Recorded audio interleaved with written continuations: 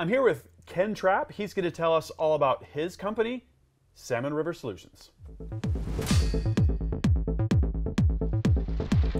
Gavin, you here from UltimateReloader.com. I'm here with Ken Trapp from Salmon River Solutions. Thank you, Ken, for coming by. Yeah, glad to be here. Yeah, so Salmon River Solutions makes some totally kick-ass specialty accessories and products for lightweight hunting rifles and precision shooters. Tell us about how this company came to be. It's only been a couple of years.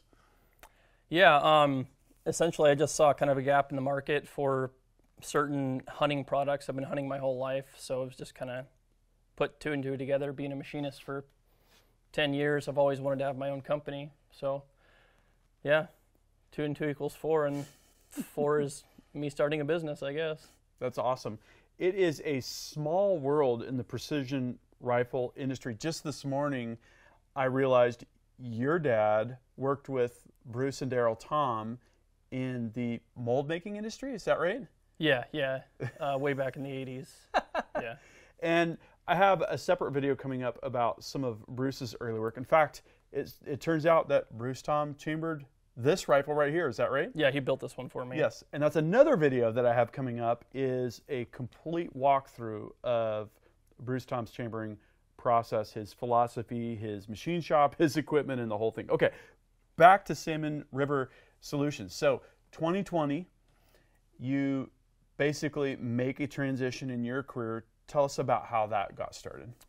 So, I mean, it kind of all started around just one initial design I had in mind. I made that part and thought I could probably try selling it. And which part was that? The ARCA plus pick rail. It's an integrated ARCA and pick rail with a sling stud, just kind of all designed into one. And then I was kind of like at a dead end where I was working. I wanted to branch out and have my own business.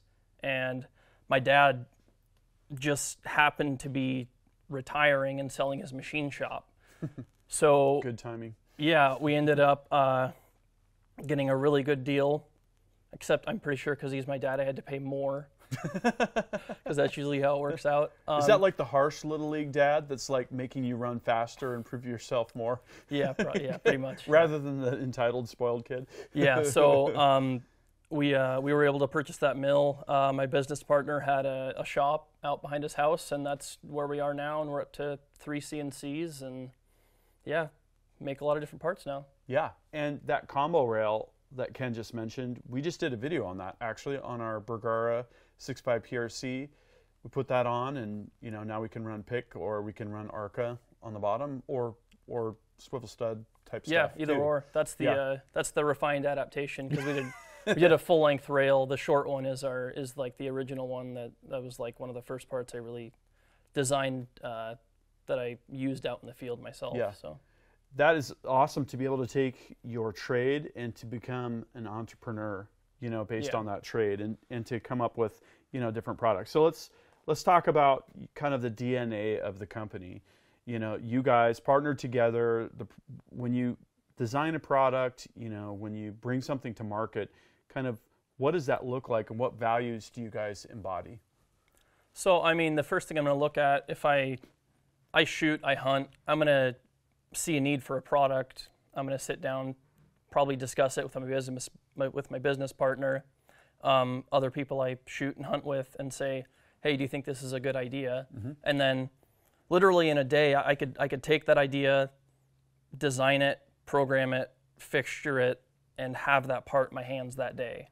Wow. It's the beauty of CNC machines. Yep. But so if I want to using SolidWorks or something like that, or we did just get SolidWorks, and Yeah. Besides that, we just have a couple CAD CAM combo softwares that we use.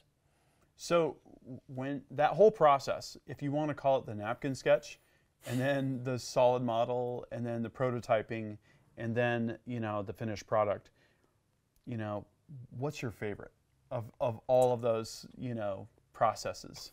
It usually starts out with like wild enthusiasm for like I have an idea, and then you'll come across just like a small hiccup, like I don't think it's going to work. Yep. And then usually I'll take a little bit longer on designs, and it'll be like think it through. But a lot of times it's like I get put down because it's like it's not coming out how I wanted it to. It doesn't look how I wanted or doesn't perform how I wanted. And then like I'll get excited about it again, finish the design, have an actual product, and then yeah, there's a lot of steps to it. And there's like, you know, I go from like super excited to like and then yeah, just keep working at it, and you get a good product, and then you're happy at the end. Yeah, and it's cool that you're able to get your product out so quickly and get feedback from people. I know that you've done that with me, and looking forward to continuing to do that because, you know, that iterative process and to have that complete in-house capability means that you can innovate very, very rapidly. That's really cool. Yeah. And you don't have the corporate bosses to answer to. So if you feel like doing something and Zach likes the idea, right, you just do it. Yeah, like coming here for the whole day. Yeah, totally love it. So tell me about when customers want something specific or have an issue, how does that play into your business model? I mean, we always do our best to put the customer first. There's been instances if somebody says they think it's going to fit their gun, there's a slight modification it needs or something, they ship it back to me, I make a slight change, a little machine work or something, send it back to them so it'll actually work for them. You know, I try to support shooters and hunters the best I can because, it seems like we're always getting beat up on lately. Yeah, definitely. The community is a super important aspect of that. Okay, let's walk through the product categories, starting with brakes. Okay, so we make a lot of titanium brakes. I think in my whole career, I've made 2 brakes that weren't titanium. Wow. So I don't mess with steel. We don't mess with aluminum. But yeah, it's awesome to make good performing brakes that are ultra-light because they're titanium. So yeah, to start with, I mean, you can see we go from really big to really small. We make the 2 lightest self-timing brakes on the market. We have a ton of thread options, a ton of bore options, and I mean, we go 2 ports, 5 ports, 4 ports, kind of everything in between. Speaking of the lightest self-timing option, the 22 GT build that you saw here on the channel, I think, if I remember correctly, 1.4 ounces, something like that? I think it's about around there, yeah. And I run that same exact brake on my 22 also. I mean, ridiculously light. When you're holding it in your hand, it's like it's not even there. And then when you think about as long as you've got good ear pro, right, while you're hunting, when you think about the advantages of having the brake, mindset and confidence, right? Yeah. If you know that the world's biggest torrent is not going to be unleashed on your shoulder, you know, it puts you into a different mindset. And then, of course, to see what happened and for follow-up shots, right? Just like when you're in a PRS match. Yeah. It's a really great capability. And actually, on that note, a part of this visit is we're going to put some of these brakes on the Ultimate Reloader recoil rig. That's that rig that samples at 20,000 force readings per second. And we're going to see exactly what happens between a bare muzzle and different brake configurations. Same ammunition, same rifle. So you're going to want to make sure that you're subscribed and check out that video when that gets released. Okay, back to the brakes all up. Quite a lineup here. Yeah, I mean, we make something that will, I mean, self-timing and gunsmith install, we pretty much make something that can work for any gun out there. Gavin's holding the Type Pro Heavy. It's called so cool. Heavy. It's not heavy. It's, I think, 3.3 ounces. Yep. I mean, it's literally not much. Yeah, and then right next to it is the Type Pro Tiny, and that's 0.7 ounces. Wow. But you wouldn't believe how well it reduces recoil for such a tiny brake. Yeah, that's absolutely crazy and insane. Yeah, and then I mean the two pictured right here, those technically require a gunsmith install because they have to be timed to have the ports horizontal to your gun. These are all self-timers. We make the Type Pro 3 self-timer. That's the Chub. The Type Pro 2 self-timer, Type Pro 1 self-timer, and the little Chub. So self-timer as in you can get that brake, grab some blue Loctite, and just with a crescent wrench you can install that brake in under a minute yourself. Yep, and we've covered both here in the channel. Like I said, the Chub self-timer we've got on the 22 GT and as a part of that rifle build. And then as a part of the upgrades for my 6.5 PRC, we have the Gunsmith install, Ty-Pro 4-port here. And then we also had, I think, a couple different rail installs. We had the short ARCA rail on the 6.5 PRC. That was in a different stock for that video, but that's this barreled action here. And then, of course, the combo, which I already mentioned, which is a part of the Bergara 6.5 PRC upgrade. So lots of different brake options. And yes, mostly focused at ultra lightweight hunting. By the way, what do you and Zach like to hunt? You guys are you're in Idaho. Where does Zach live? Zach's in Washington. Okay. He doesn't hunt. That means I get to take hunting season off. It's a good business partner to have. That's pretty awesome. Yeah. Someone's got to be there, right? To answer the phones and ship product. Yeah, it's perfect. So I get to take hunting season off. Okay. So what do you hunt then? Mainly elk and deer.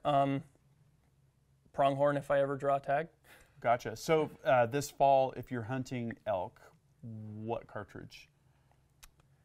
A bow. A bow. That's even quieter. Right? Yeah. I didn't draw the elk tag I was trying to get this year. Well, let's say that you did, and you were going to hunt elk with a proper center fire weapon. So certain spots we go to, I'm going to take this one. It's my 300 Norma improved. I mean, it's like my mile-long gun. Okay. But we got spots that I'm not going to pack it into because it's really heavy. So like spots that we sit in glass, I'm going to take this one. Otherwise, I just had a 300 rum built. We're going to put in a folding chassis. You don't mess around, do you? I have a lot of 308s. Yeah. That's totally awesome. Yeah. Okay, now why don't we go on to rails? That's the other major product category for SRS. Yeah, so we make a bunch of rails too. We make the lightest, smallest ARCA rail in the market. It's called the ARCA Mini. A lot of people like to mount that right in close to the magazine well, get it right in your balance point, and then it doesn't protrude far enough so you can still carry your gun pretty comfortably. Besides that, we make a bunch of different kinds of rails. We also make Picatinny rails, just standard, basic Picatinny rails. Something I do like to highlight though, a lot of our rails do have that center cutout. I think you show it in the video install for this one. Yep. So if you have a rounded profile on your forend, essentially, it's going to sit right in there. Yeah, and there's a lot of stocks that, if you look along the entire forend, it's going to change from slightly rounded, and then by the time you get all the way back, it's going to change to a flat. So there is a center section in all of our rails except the tactical ones that lets it transition from the rounded section to the flat section. Yeah. So you have better points of contact. So it's not going to rock around. Exactly. Yeah. And so you've got sort of more conventional ARCA. That's going to be ARCA all the way back. This has that same cut that you're just talking about. Yeah, that's our full length ARCA. The combo, which has the pick section on there as well. These are very lightweight. Is that what this machining on the back is about? Yeah, so it's we make our rails at a 70-75, which isn't really industry standard. Everybody uses 60-61. But because we use 70-75, it's 60% more rigid than 60-61. So we're able to cut weight quite a bit more, but retain that rigidity to get a good clamp on it. And then we've got the shorter options. And I actually really like this Mini because if you just have an ARCA bipod, for instance, and you want it to be quick on, quick off, it's really kind of hard to beat ARCA for that. And here at Ultimate Reloader, actually, we've pretty much gone 100% over to ARCA, unless we have something like this Henry lever gun back here, where we need to just quickly attach a Harris-style bipod. We're ARCA all the way, as you can see back here. Yeah. So totally love that. So if you want to know more about the rails all up, we're going to have a dedicated video on that as well. So stay tuned for that. And then there's some other products. Tell us about those.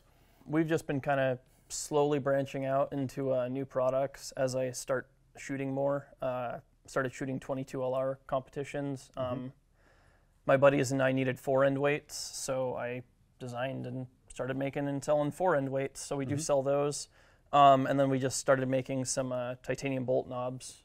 They're kind of designed around the bad actions. They taper and have the same threads as the bad actions. They work with the Bergaras and the Sig Cross and a couple other guns out there. Nice. Yeah. And I know you guys are constantly innovating, so we're going to probably expect to see some more cool bits and bobs, huh? Yeah, there's definitely some cool stuff coming. Keep an eye out for a 2-piece titanium scope rail. Ooh. I think that'll be a good one.